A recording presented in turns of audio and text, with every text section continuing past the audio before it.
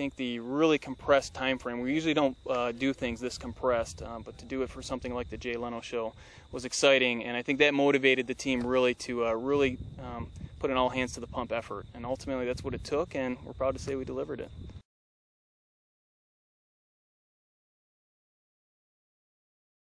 How to gas it, how to brake it, the power, kind of the instantaneous power from the electric powertrain. You could hear them squeal on the wheels back there. It was fantastic, very fun to drive, very responsive. I thought I would miss the sound of an engine right as I was going through, but I actually really didn't in the electric vehicle.